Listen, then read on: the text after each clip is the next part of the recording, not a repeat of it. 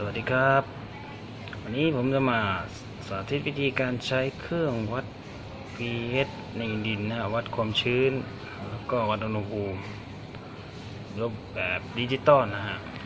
ดูหน้าตาข้างหน้าก็จะมีหน้าจอตัวนี้บอกเป็นดิจิตอล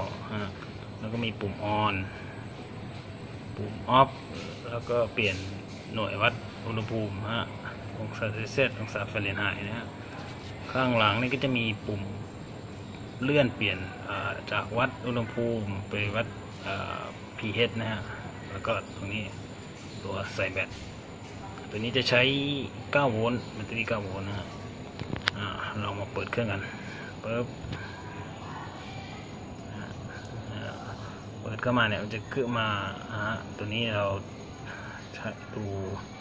ตัวนี้ขึ้นมาเป็นเทมตรงกลางนะฮะเทมข้างบนนี้ก็จะเป็น วัดแสงนะฮะจะเป็นบอกตัวเลขบอก low normal high นะส่วนข้างล่างนี้ก็จะบอกความชื้นนะเป็นhigh normal wet นะฮะอันนี้เรามาลองวัดดูนะครับดูนี่ก่อนวัดเทมนะฮะเทมในเบดดิ้งไส้เดือนนะครับอุณหภูมิได้28นะฮะแล้วก็ความชื้นนี่ขึ้นมาได้แสดงว่าค่อนข้างแห้งนะฮะเราลองดูตัวค่า pH กันนะครับ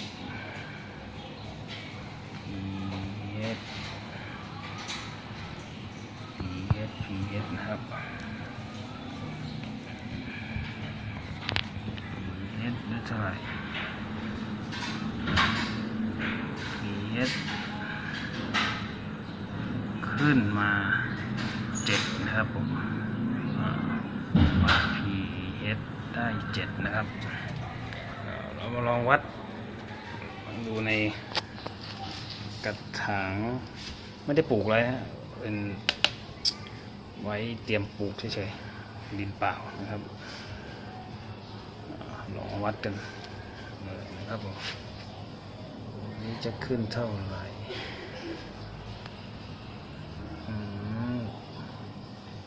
pH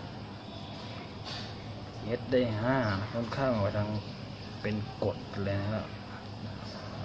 อาจจะลงค่ากลางนะแต่ว่าค่อนข้างจะต่ำลงออกไปทางกรด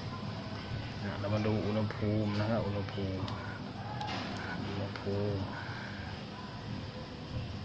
ถูกได้30ส่วนความชื้นนั้นก็เป็น normal นะฮะ normal เดี๋ยวผมลองฉีดน้ำเข้าไปอีกนี่ตัวมันจะเปลี่ยนหรือเปล่า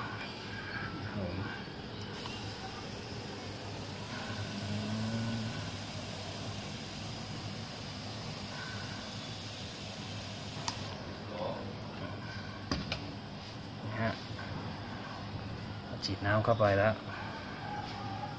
ค่าข้างล่างนะความชื้นเปลี่ยนมาเป็นเวทนะเปียกเลยนะฮะอุณหภูมิก็ยังอยู่ที่30องศาไม่เปลี่ยนโอเคเรียบร้อยแล้วครับถ้าจะปิดเครื่องก็ปุ่มตัวด้านฝั่งที่เปลี่ยนจากองศาเซลเซียสเป็นองศาฟาเรนไฮต์ปุ่มเดียวกันนะครับ